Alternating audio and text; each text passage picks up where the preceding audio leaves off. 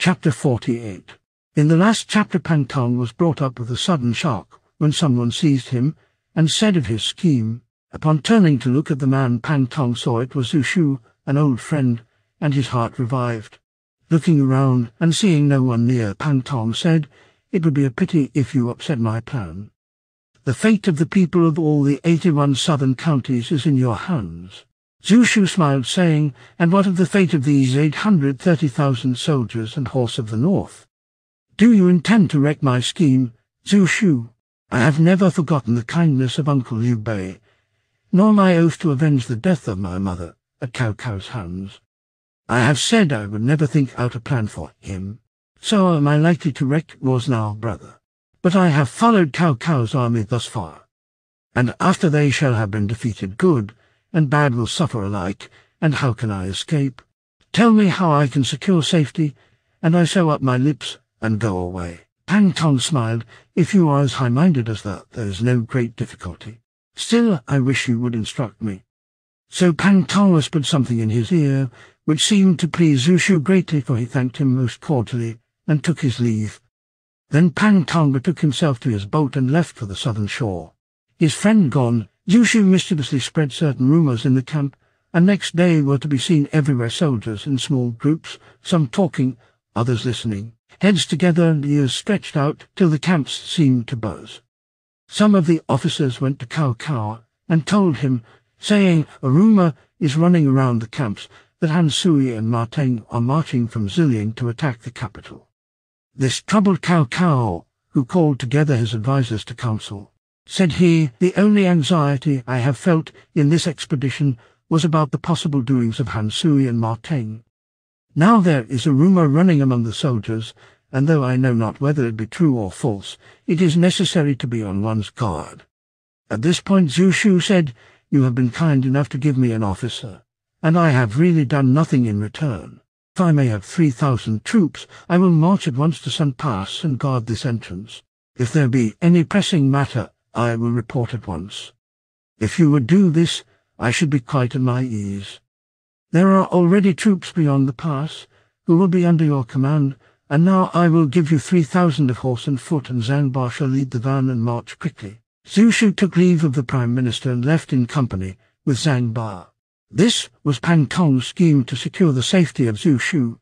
A poem says, "Cao Cao marched south, but at his back there rode the fear of re-attack. Pang Tong's good counsel Zhu Shu took, and thus the fish escaped the hook." Cao Cao's anxiety diminished after he had thus sent away Zhu Shu. Then he rode round all the camps, first the land forces and then the naval. He boarded one of the large ships, and thereon set up his standard. The naval camps were arranged along 2 lines, and every ship carried 1,000 bows and crossbows. While Cao Cao remained with the fleet, it occurred the full moon of the 11th month of the 13th year of remote tranquillity, AD 208. The sky was clear, there was no wind, and the river lay unruffled. He prepared a great banquet with music, and thereto invited all his leaders. As evening drew on, the moon rose over the eastern hills in its immaculate beauty, and beneath it lay the broad belt of the river like a band of pure silk. It was a great assembly, and all the guests were clad in gorgeous silks and embroidered robes, and the arms of the fighting soldiers glittered in the moonlight. The officers, civil and military, were seated in their proper order of precedence. The setting, too, was exquisite. The southern hills were outlined as in a picture. The boundaries of Chasing lay in the east, the river showed west as far as Zaiku, on the south lay the Fan Mountains, on the north was the Black Forest. The view stretched wide on every side. Cao Cao's heart was jubilant, and he harangued the assembly, saying, "My one aim since I enlisted my first small band of volunteers has been the removal of evil from the state, and I have sworn to cleanse the country and restore tranquillity. Now there is only left this land of the south to withstand me. I am at the head of 100 legions. I depend upon you, gentlemen, and have no doubt of my final success. After I have subdued the South Nan, there will be no trouble in all the country. Then we shall enjoy wealth and honour, and revel in peace." They rose in a body, and expressed their appreciation, saying, "We trust that you may soon report complete victory, and we shall all repose in the shade of your good fortune." In his elation, Cao Cao bade the servants bring more wine, and they drank till late at night. Warned and mellowed, the host pointed to the south bank, saying, "Zhu Yu," and Lu Su know not the appointed time. Heaven is aiding me, bringing upon them the misfortune of the desertion of their most trusted friends. O Prime Minister, say nothing of these things lest they become known to the enemy, said Zhan Yu. But the Prime Minister only laughed. You are all my trusty friends, said he, both officers and humble attendants. Why should I refrain? Pointing to Zaiku, he continued, You do not reckon for much with your puny force Liu Bei and Zhu Zliang. How foolish of you to attempt to shake the Taishan mountains. Then turning to his officers, he said, I am now 54, and if I get the Southland, I shall have the wherewithal to rejoice. In the days of long ago, the Patriarch Duke Kaio in the south and I were great friends, and we came to an agreement on certain matters. For I knew his two daughters, elder Kaio and younger Kaio, were lovely beyond words. Then by some means they became wives to Sun Si and Zhu Yu. But now my palace of rest is built on the river Zhang, and victory over the Southland will mean that I marry these two fair women. I will put them in the bronze bird tower, and they shall rejoice my declining years. My desires will then be completely attained. He smiled at the anticipation. Du Mo, a famous poet of the Tang dynasty, in one poem says, A broken halberd buried in the sand, with deep rust eaten, loud tells of ancient battles on the strand. When Cao Cao was beaten, had eastern winds Zhu Yu's plan refused to aid, and fanned the blaze. The two fair Kaios in the bronze bird's shade would have been locked at spring age, but suddenly amid the merriment was heard the hoarse cry of a raven flying toward the south. Why does the raven thus cry in the night? Said Cao Cao to those about him. The moon is so bright that it thinks it is day, said they, and so it leaves its tree. Cao Cao laughed. By this time he was quite intoxicated. He set up his spear in the prow of the ship and poured a libation into the river, and then drank 3 brimming goblets. As he lowered the spear, he said, This is the spear that broke up the yellow scarves, captured Lu Bu, destroyed Yun Shao, and subdued Yun Shu, whose armies are now mine. In the north it reached to Liaodong, and it stretched out over the whole south. It has never failed in its task. The present scene moves me to the depths, and I will sing a song in which you shall accompany me. And so he sang. When goblets are brimming, then sang his near birth. But life is full short, and has few days of mirth. Life goes as the dewdrops fly swiftly away, beneath the glance of the glowing hot ruler of day. Human's life may be spent in the noblest enterprise, but sorrowful thoughts in his heart oft arise. Let us wash clean away the sad thoughts that intrude. With bumpers of wine such as Du Kang once brewed, gone is my day of youthful fire, and still ungained is my desire. The deer feed on the level plain, and joyful call, then feed again. My noble guests are gathered round. The air is trilled with joyful sound.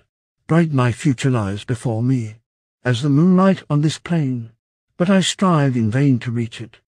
When shall I my wish attain? None can answer, and so sadness grips my inmost heart again. Far north and south, wide east and west, we safety seek, vain is the quest.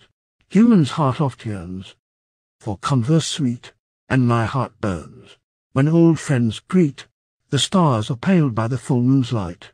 The raven wings his southward flight, and thrice he circles round a tree. No place thereon to rest finds he. They weary not the mountains of great height. The waters deep of depth do not complain. Do crew no leisure found by day or night. Stern toil is his who would the empire gain. The song made they sang it with him, and were all exceedingly merry save one guest, who suddenly said, When the great army is on the point of battle, and lives are about to be risked, why do you, O Prime Minister, speak such ill words? Cao Cao turned quickly toward the speaker, who was Liu Fu, imperial protector of Yangzhou. This Liu Fu sprang from Hefei. When first appointed to his post, he had gathered in the terrified and frightened people and restored order. He had founded schools and encouraged the people to till the land. He had long served under Cao Cao and rendered valuable service. When Liu Fu spoke, Cao Cao dropped his spear to the level and said, What illumined words did I use? You spoke of the moon paling the stars and the raven flying southward without finding a resting place. These are illumined words. How dare you try to belittle my endeavour? Cried Cao Cao, very wrathful. And with that he smote Liu Fu with his spear and slew him. The assembly broke up, and the guests dispersed in fear and confusion. Next day, when Cao Cao had recovered from his drunken bout, he was very grieved at what he had done. When the murdered man's son Liu Zai came to crave the body of his father for burial, Cao Cao wept and expressed his sorrow. I am guilty of your father's death. I was drunk yesterday. I regret the deed exceedingly. Your father shall be interred with the honours of a minister of the highest rank. Cao Cao sent an escort of soldiers to take the body to the homeland for burial. A few days after, the two leaders of the naval force, Mao Jai and Yu Jin, came to say the ships were all connected together by chains, as had been ordered, and all was now ready. They asked for the command to start. Thereupon the leaders of both land and naval forces were assembled on board a large ship in the centre of the squadron to receive orders. The various armies and squadrons were distinguished by different flags. Mao Jai and Yu Jin led the central naval squadron with yellow flag, Zhang He the leading squadron, red flag. Liu Kai and the rear squadron, black flag, Wen Ping the left squadron, blue flag, and Lai Tong the right squadron, white flag. And Shuo Zhu Huan commanded the horsemen with red flag. Lai Dai and the vanguard, black flag, Yu Jing the left wing, blue flag, and Xiao Yu and the right wing, white flag. Xiao Dan and Cao Hong were in reserve, and the general staff was under the leadership of Zhu Chu and Zhang Lao. The other leaders were ordered to remain in camps, but ready for action. All being ready, the squadron drums beat the roll thrice, and the ship sailed out under a strong northwest wind on a trial cruise. When they got among the waves, they were found to be as steady and immovable as the dry land itself. The northern soldiers showed their delight at the absence of motion by capering and flourishing their weapons. The ships moved on the squadrons, keeping quite distinct. 50 light cruisers sailed to and fro, keeping order and urging progress. Cao Cao watched his navy from the command terrace and was delighted with their evolutions and manoeuvres. Surely this meant complete victory. He ordered the recall, and the squadrons returned in perfect order to their base. Then Cao Cao went to his tent and summoned his advisers. He said, if heaven had not been on my side, should I have got this excellent plan from the young phoenix. Now that the ships are attached firmly to each other, one may traverse the river as easily as walking on firm earth. The ships are firmly attached to each other, said Cheng Yu, but you should be prepared for an attack by fire so that they can scatter to avoid it. Cao Cao laughed. You look a long way ahead, said he, but you see what cannot happen. Cheng Yu speaks much to the point, my lord, said Zhan Yu. Why do you laugh at him? Cao said, anyone using fire depends upon the wind. This is now winter, and only west winds blow. You will get neither east nor south winds. I am on the northwest, and the enemy is on the southeast bank. If they use fire, they will destroy themselves. I have nothing to fear. If it was the 10th moon, or early spring, I would provide against fire. The Prime Minister is indeed wise, said the others in chorus. None can equal him. With northern troops unused to shipboard, I could never have crossed the river but for this chaining plan, said Cao Cao. Then he saw two of the secondary leaders stand up, and they said, we are from the north, but we are also sailors. Pray give us a small squadron, and we will seize some of the enemy's flags and drums for you, that we may prove ourselves adepts on the water. The speakers were two men who had served under Yuan Shao, named Jiao Chu and Zhang Ning. I do not think naval work will suit you two, born and brought up in the north, said Cao Cao.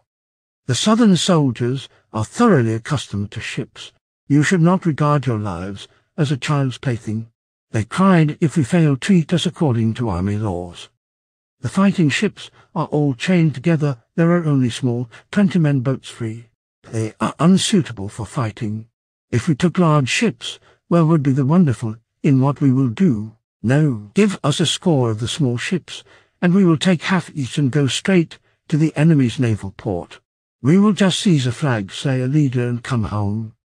I will let you have the 20 ships, and 500 of good vigorous marines with long spears and stiff crossbows. Early tomorrow the main fleet shall make a demonstration on the river, and I will also tell Wenping to support you with 30 ships. The two men retired greatly elated. Next morning very early food was prepared, and at the 5th watch all was ready for a start. Then from the naval camp rolled out the drums and the gongs clanged, as the ships moved out and took up their positions, the various flags fluttering in the morning breeze. And the two intrepid leaders with their squadron of small scouting boats went down the lines and out into the stream. Now a few days before the sound of Cao-Cao's drums had been heard on the southern bank, Zhu Yu had watched the manoeuvres of the northern fleet on the open river from the top of a hill till the fleet had gone in again. So when the sound of drums was again heard, all the southern army went up the hills to watch the northern fleet. All they saw was a squadron of small ships bounding over the waves. As the northern fleet came nearer, the news was taken to Zhu Yu, who called for volunteers to go out against them. Han Dang and Zhu Tai offered themselves. They were accepted, and orders were issued to the camps to remain ready for action, but not to move till told. Han Dang and Zhu Tai sailed out each with a small squadron of 5 ships in line. The two braggarts from the north, Jiao Chu and Zhang Ning, really only trusted to their boldness and luck. Their ships came down under the powerful strokes of the oars. As they neared, the two leaders put on their heart protectors, gripped their spears, and each took his station in the prow of the leading ship of his division. Jiao Chu's ship led, and as soon as he came near enough, his troops began to shoot at Han Dang, who fended off the arrows with his buckler. Jiao Chu twirled his long spear as he engaged his opponent, but at the first thrust he was killed. His comrade Zhang Ning with the other ships was coming up with great shouts when Zhu Tai sailed up at an angle, and these two squadrons began shooting arrows at each other in clouds. Zhu Tai fended off the arrows with his shield and stood gripping his sword firmly till his ships came within a few spans of the enemy's ships, when he leaped across and cut down Zhang Ning. Zhang Ning's dead body fell into the water. Then the battle became confused, and the attacking ships rowed hard to get away. The Southerners pursued, but soon came in sight of Wenping's supporting fleet. Once more the ships engaged, and the forces fought with each other. Zhu Yu with his officers stood on the summit of the mountain and watched his own and the enemy ships out on the river. The flags and the ensigns were all in perfect order. Then he saw Wenping and his own fleets engaged in battle, and soon it was evident that the former was not a match for his own sailors. Wenping turned about to retire. Han Dang and Zhu Tai pursued. Zhu Yu, fearing lest his sailors should go too far, then hoisted the white flag of recall. To his officers Zhu Yu said, "The masts of the northern ships stand thick as reeds. The Cao himself is full of wiles. How can we destroy him?" No one replied, for just then the great yellow flag that flapped in the breeze in the middle of Cao-Cao's fleet suddenly fell over into the river.